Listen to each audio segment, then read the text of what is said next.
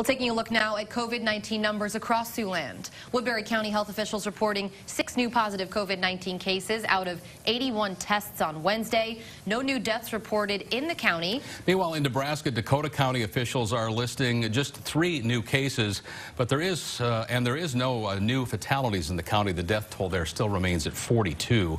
Out of South Dakota, Clay County reports 12 active cases.